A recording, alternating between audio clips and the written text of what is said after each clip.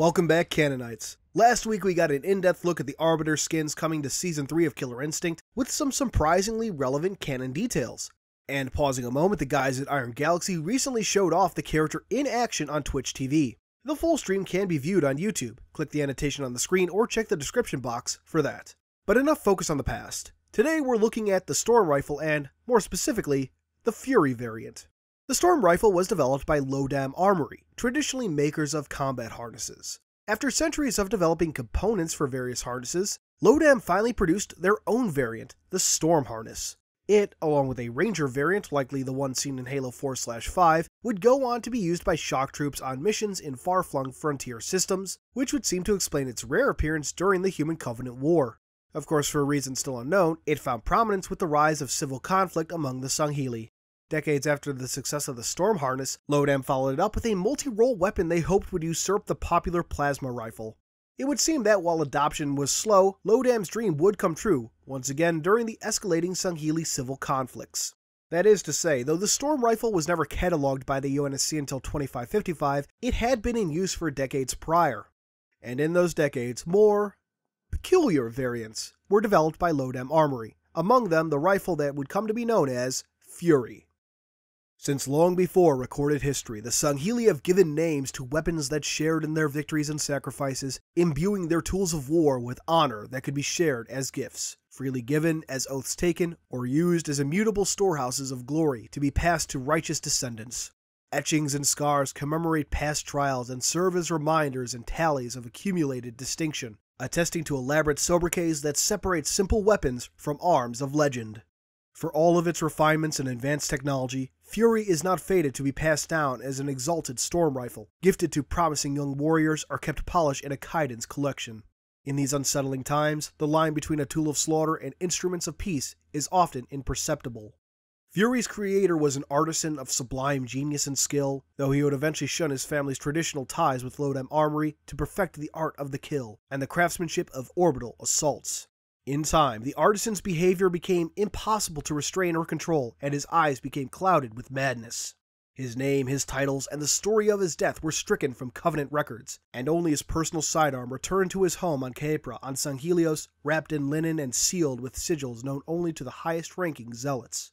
Clad in an immutable shell and seething with power that hinted at heretical modifications, Fury quickly passed into the hands of foolhardy Caepra warriors who sought to use its power to advance their interests. Some found glory, others death, but all burned brightly for a time.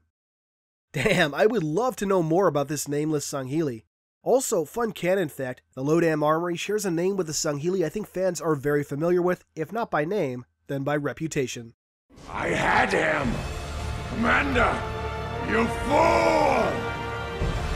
1,000 hells await you! Ah, good old Thel Lodami. I'd love to hear what happened to him someday.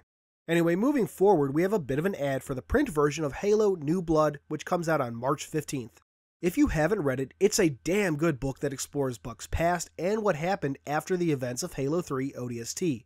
However, the print edition has something a little more, a bonus 5-page coda that gives an intimate look at a conversation between Buck and Veronica that takes place, quote, in the impending shadow of the events of Halo 5 Guardians. As if I needed more reason to pick up the print version. Although I have to say, this is kind of a middle finger to the folks who bought the digital edition last year, unless 343 plans to make this bonus available to them too.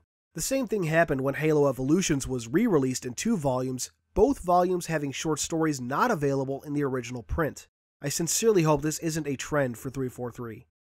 Closing out the main article today is a congratulatory shout out to NASA astronaut Scott Kelly and cosmonaut Mikhail Kornienko, apologies if I butchered that, who just finished a 340-day mission on the International Space Station. Their research will help advance deep space exploration.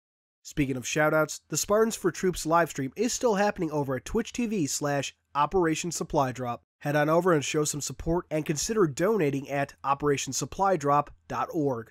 With that, we end the article and come to this week's universe entry, the Weapon Antimaterial Z390 High Explosive Munitions Rifle, aka the Incineration Cannon. During the Forerunner Flood War, it was used to clear out sites rapidly undergoing transformation into flood control and flood spore mountains. Sounds like some of those flood creatures encountered in Halo Wars. The weapon was also favored by the Didact, and often used by Promethean forces prior to the Didact's confinement in Requiem. Though the Flood seems to be gone for now, the weapon still finds use with created-controlled Promethean Knights. And with that, we bring this week to a close. This upcoming week will bring part 2 of my Halo 5 Guardians breakdown, which covers all things Meridian. Thanks for watching, and until then, this has been Halo Canon.